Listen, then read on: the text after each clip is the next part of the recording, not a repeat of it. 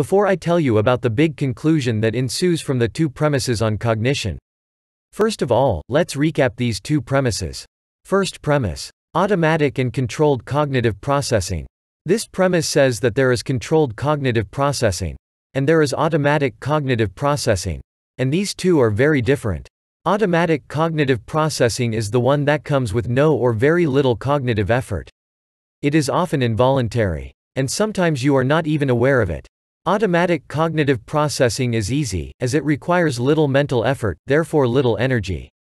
Automatic processing is usually very fast, practically instantaneous. For example, recognizing a familiar face on a photo, recognizing an angry face in an audience, all these things are mostly automatic and very fast. Controlled cognitive processing is inverse of the automatic in many respects. It requires attention. It requires at least some mental effort. Such processing is always intentional, and we are always aware of it. Controlled cognitive processing, depending on how effortful it is, also has physiological manifestation. For example, when you have to solve a difficult math problem, or when you have to lie about something important, your blood pressure will rise, your heart rate will increase, your pupils will dilate, your body temperature might increase. You might even experience an increase in capillary blood flow in the skin, or simply blushing. Other examples of situations when controlled processing is involved would be recalling some complex information from memory, for example, a plot of a movie. Or, any sort of multitasking, such as listening to someone and typing a text in the same time. Second premise is the one about cognitive miser. It basically says that our minds are programmed to constantly look for mental shortcuts in situations when decisions or assessments are to be made, or an opinion is to be formed. Now, let's see what conclusion can be drawn from these two premises combined. The conclusion is that your fast and lazy automatic brain is constantly trying to tempt your controlled brain into a mental shortcut.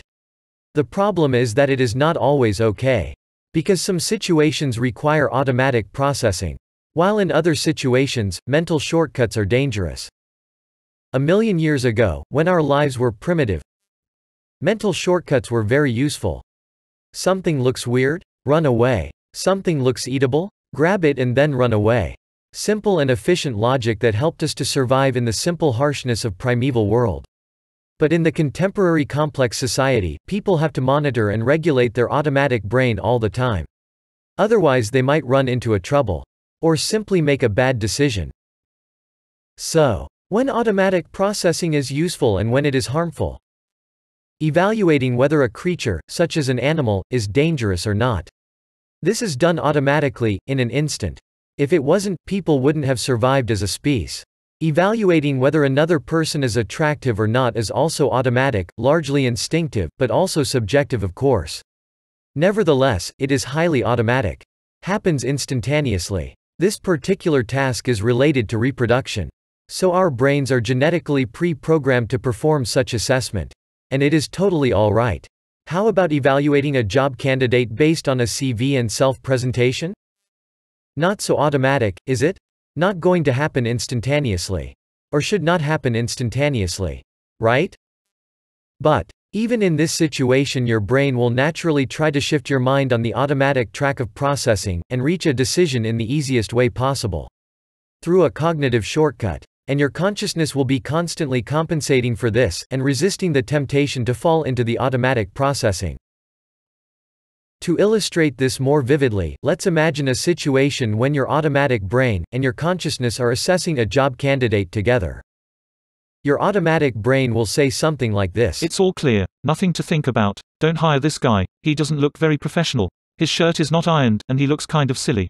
And your consciousness will most probably compensate for this by saying, "He might not look like a rocket scientist, but he talks well, and he says reasonable things." And then your automatic brain goes again. "But the first line of his CV says that he graduated from the University of the Middle of Nowhere. Why even reading the rest?" And your controlled brain compensates this again.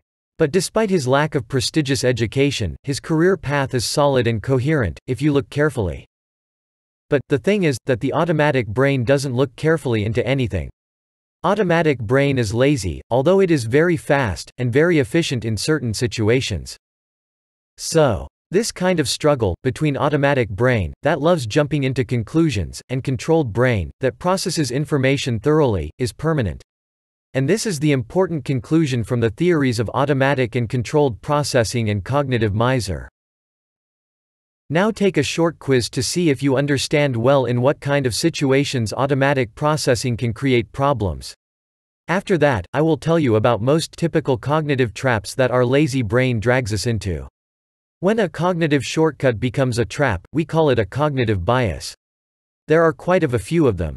They are all notorious and well studied by psychologists. I will tell you about the most important ones.